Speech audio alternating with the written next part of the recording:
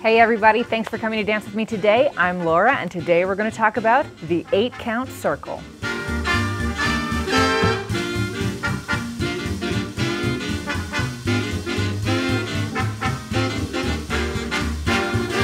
This builds on the swing out, so if you aren't familiar with that move, there's a video linked in the description. But first, thank you people of Patreon for helping to make this video possible for everyone in the world, including people like you. If you want to join them, it's a voluntary subscription and the link is in the description. 2 quick clarifications. 1, if you're new to Lindy Hop, swing outs and circles might all kind of blur together and look the same. They are very similar. The way I understand it, swing outs can start from closed or open, but they end in open position. Circles can start from closed or open, but they end in closed position. Besides that, it's the same idea. Second, the 8-count circle is a super basic move, which means there are tons of different ways of doing it. So we're going to teach one way that Brooks and I do it. All right, let's get started with that 8-count circle. As you would expect, it's 8 counts, so it has that same basic 8-count rhythm. Let's remember what that is by clapping it out right now. Here we go. Ha, ha, ha, and.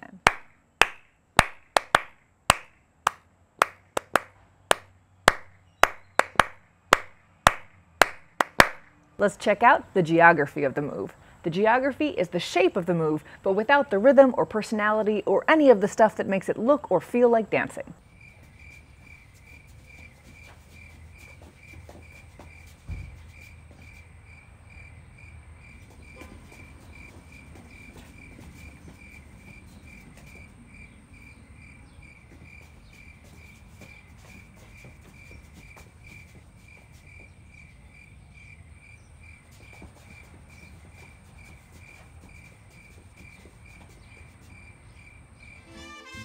Now let's add the rhythm. Check it out from a few different angles.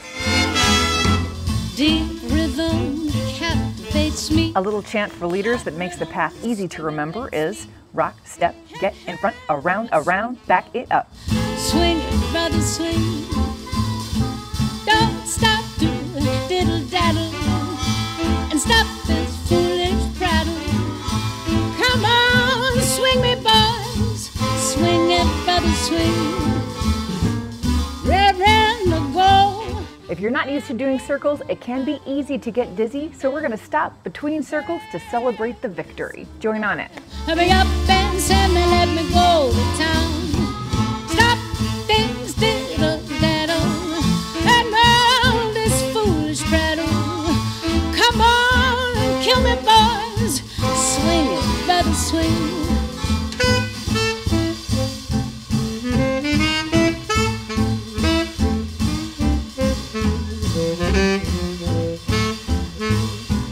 After you feel comfortable, add some 6-count basics between the circles to keep the dance going.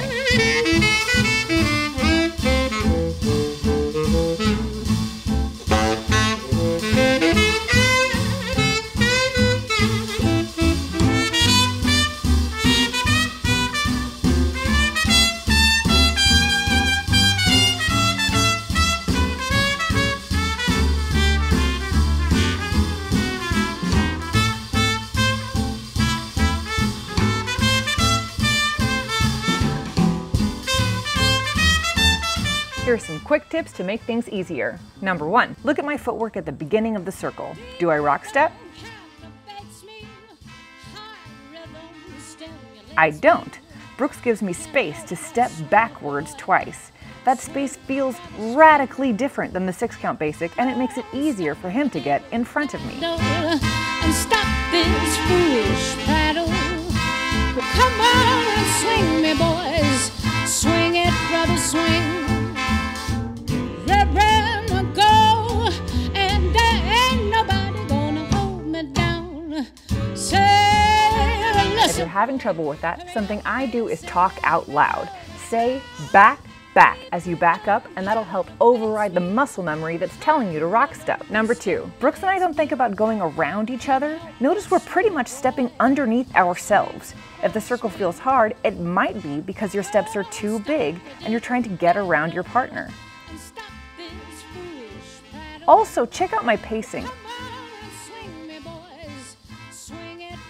I don't have to be back in place until the rock step. Loads of time. Now let's try doing that 8-count circle from open. Start with the geography.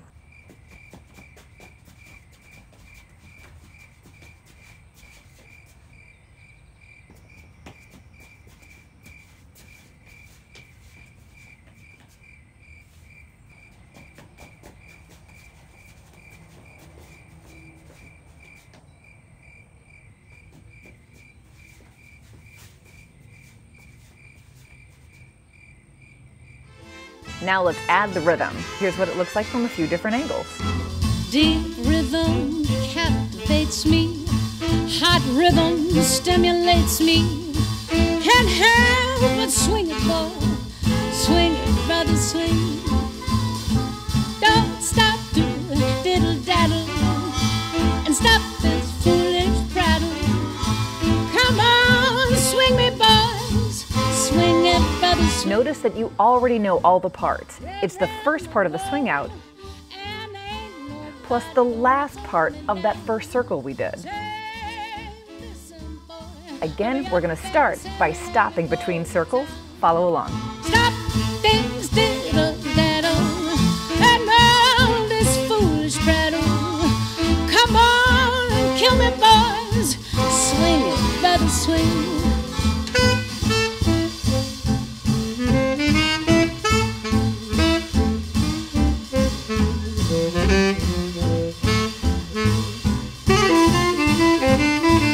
After you feel comfortable, try to swing out a few times between circles.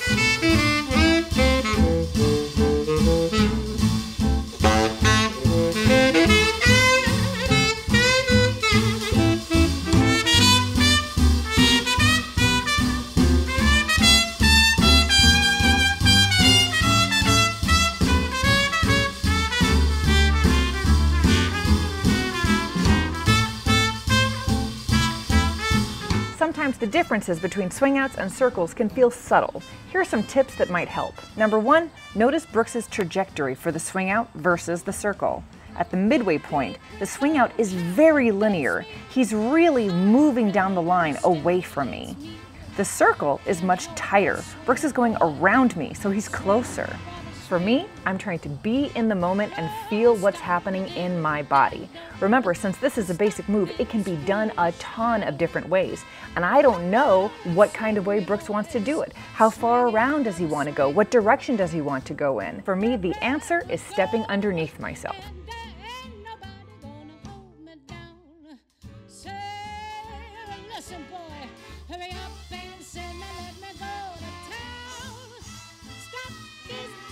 As usual, this video is just a supplement and a guide. The real learning happens through trial and error on the dance floor. I hope you had fun and learned a lot. If you did, do all that YouTube stuff. Like, subscribe, comment, algorithm, all of that stuff. If you like the music we're dancing to, it's the Brooks Prumo Orchestra, and you can find a link to it in the description. And half of the money that I get from this YouTube channel goes towards organizations that support African diasporic artists and art, because Lindy Hop is a black dance, and that's very important. The best way to learn how to dance, you know, to get out there and dance.